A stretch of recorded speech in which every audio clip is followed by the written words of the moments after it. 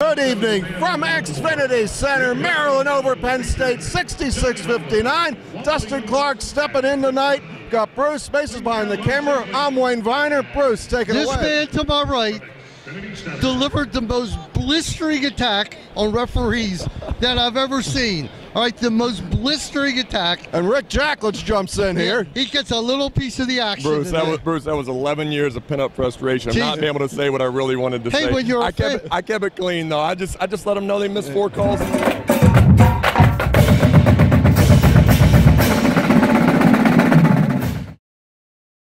They threatened to throw you out? It looked like they did. No. I like those guys. They like me. You know, you can't let personal feelings get in the way of business. Talk about what a great win it was tonight. How tough of a win. Yeah, it was a great win. Tough win, you know, with these guys. To win, you know, you got to learn how to win close games. And this was certainly, you know, a close game. And at home, you know, it's good to figure out a way. And, you know, I thought we really defended, or they, is it we or is it they, Bruce? But, you know, I thought they defended and it was good. Talk about the difference from the first to second half. Maryland, they were getting pushed around a bit in the first half. In the second half, Maryland just comes out of the chute. I thought the start to the second half was key. Good teams start halves and end the halves well, and that's exactly what we did. We started the game well, we ended the first half well, we started the second half well, we ended the game well, and that was a big deal. When you watch games at home and you recruited half or more than half of these kids, how emotional are you? Yeah, I thought it'd be more relaxing sitting over here not having a suit on. Heck, I got sweated more tonight than I did over there coaching. But no, it was fun. And guys, listen, I'm sorry to cut this short, but I want to go back to the locker room and celebrate with those guys. All right. Go ahead. Thanks for coming on. Great to being back. Thank you. Thanks for welcoming me home. All right. All right, baby. We will be back on the Viener Four Gates postgame show with Mason and then John Gilchrist here in a moment.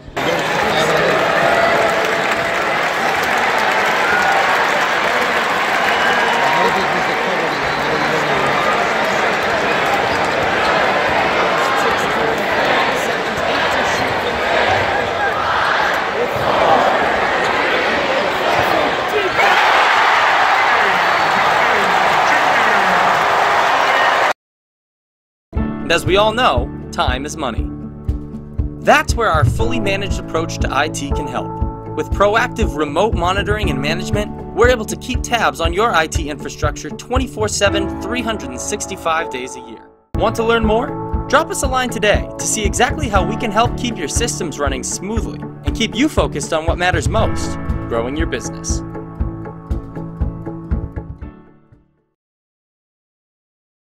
Back here at Xfinity Center, jumping in is the Terp of the game, John Gilchrist. When you see somebody like Cowan take that game over at the very end, look like somebody else. Yeah, I mean, he looked like himself. He has a huge heart.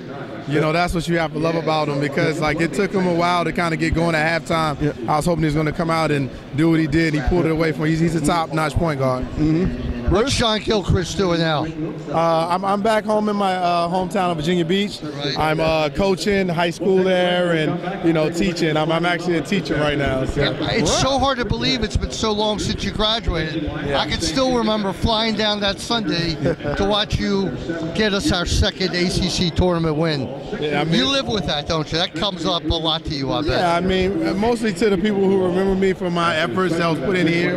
And so then that feels great, you know what I mean, to be remembered for something that you put your, you know, hard work into, you know. But I mean, I have a lot of memories from here, and I'm just very thankful for the opportunity.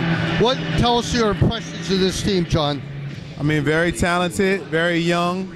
You know, I love Bruno. I mean, we have some leadership from, you know, Cowan, the freshmen. You know, they're good. I mean, they have a lot of pieces, and being that it's a young team, they're going to grow as the season goes along. I have very high hopes for this team. Wayne? On the defensive side, it looked like Maryland was pressing up on the ball, and once Penn State got below the foul line, there wasn't a lot of help rotation. Yeah. Is that how the defense was called, or were you looking for the bigs to help a little more as guys drove to the hoop? I mean, they had bigs down low, so it's kind of hard to help off because now you're leaving rebounding, you know, opportunities and dump downs and things of that nature. But the main thing, I just say we need to keep them out the lane more, you know, to eliminate that entire problem. But once again, we're good. We have some things we have to work on. Tonight it was defensively on the perimeter, as you say, but I'm very excited for the going forward. John, you were an ACC guy. Yes. You see the Big Ten brand the ball. It's tougher. Yes. It's more brutal. How would you have fit in that kind of game? You're a tough guy. Well, I mean, I like to, the bang and everything.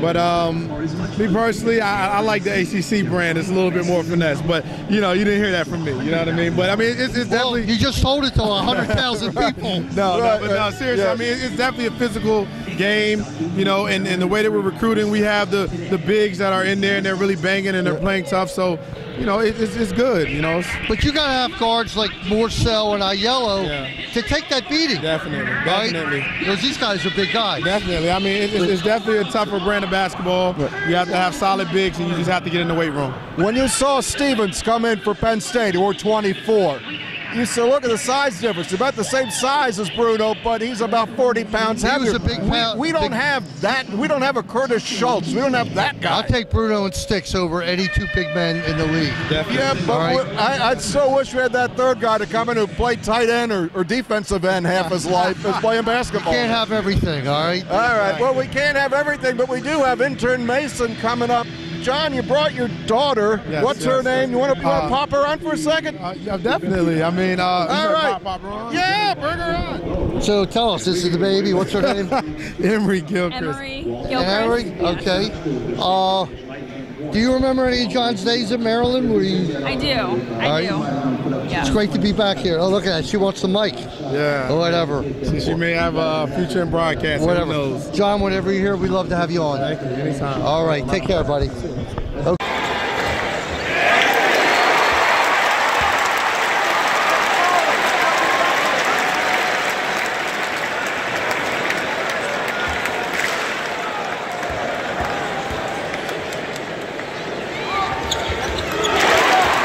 Xfinity Center, and Maryland still won over Penn State tonight. Let's talk about the actual game. Got Mason, Bruce, I'm Wayne.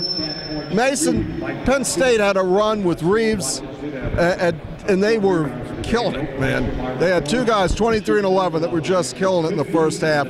Sort of went away in the second half. What did you see the change in the game?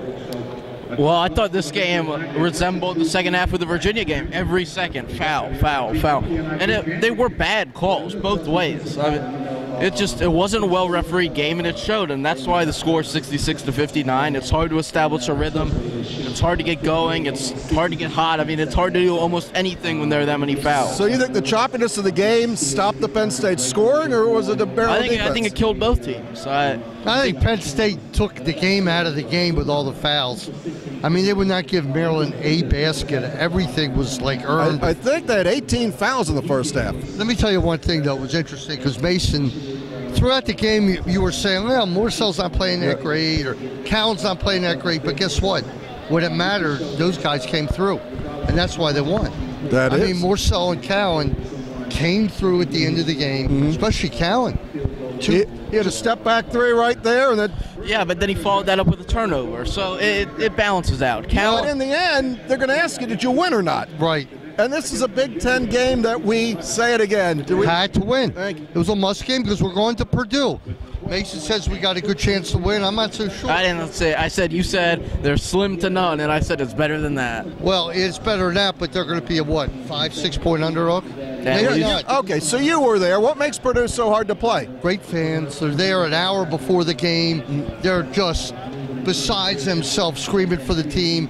Now, last year the team was great. This year isn't great, but all I can tell you is it's a tough place to play. It's a long flight. And on top of that, it's our first road game. Right. All right, Navy was a road game, but, you know, and probably half the people there were root for Maryland. But I just think it's going to be a tough win for Maryland. Any final parting? I want to get an opinion from you two guys because we didn't talk about it today. Two big games tomorrow, all right? First one, Tottenham and Arsenal. Who you like? Tottenham. Okay. Who? Yeah, okay. Yeah. But the real big game is the Ravens. And the Ravens are going to Atlanta to face Matty Ice, Julio Jones, with Lamar Jackson at quarterback, maybe Josie's a little while. How you guys see that game going? I think Atlanta's sort of Falcons done. by 20. 20? 20. The Ravens are frankly, terrible at covering good wide receivers. And you're talking about a team that's got Sanu, they got Julio Jones, they have Calvin Ridley. The list just goes on and on of the weapons on Atlanta's offense. Ravens start off favorite, but Atlanta's now the favorite. I just think Atlanta, the heart's sort of out of them. That season's sort of over for them. Well, that's a bad sign. That's not a good sign for Atlanta. That's what he said they're going to win. I say the Ravens are going to win. Well, I don't know. When you throw the ball like that, that's more of a thing that you say about a running team. But Atlanta, it's all about the air game. It's all about it's a run and gun team, and Lamar Jackson, unless they can completely control the clock. And now that Dallas is running away with it, who the Redskins play? Okay, they're not running away with it. Let's go. If the Redskins beat the Eagles on Monday, it's a tie again. So, And Bruce, I'll give you one note on the Ravens. If they get the ball first and they put 7 points on the board, that immediately changes the whole game. Agree. I agree with that. How many Ravens fans make it to Atlanta? A lot. Because not that many Atlanta fans. I know. But no, and it's a cheap flight. It's a cheap flight, and it's an easy drive. So in other words, it'll be a lot there tomorrow. But I love Lamar. I love what's going on with the team, and we'll see what happens tomorrow. And for those watching this on Saturday night, Bruce is on In the Nest, sponsored by Science and Kirk on 1300 CBS Sports Radio tomorrow at 9. And then you have a podcast tomorrow night, Young Terps, covering Maryland goes to the Final Four in soccer. And Final Four team. I'm making a prediction. Ready? All right. I think we could have a new coach by tomorrow. I hope so. Football coach. I don't think so. I think Monday night we'll know. But hey, maybe we'll have to throw out another megapod after a new coach. Once a coach is announced, we are megapodding again. Well, we have a great relationship with the guy we think is going to be the coach, and we'll see what happens. All right, that'll do it from Xfinity Center. Who's taking us home? You got it? It's your show. All right, it's my show. Maryland takes over Penn State. Tough road game on Tuesday. We will see you from Baltimore next Saturday, which is our next basketball show. Good evening.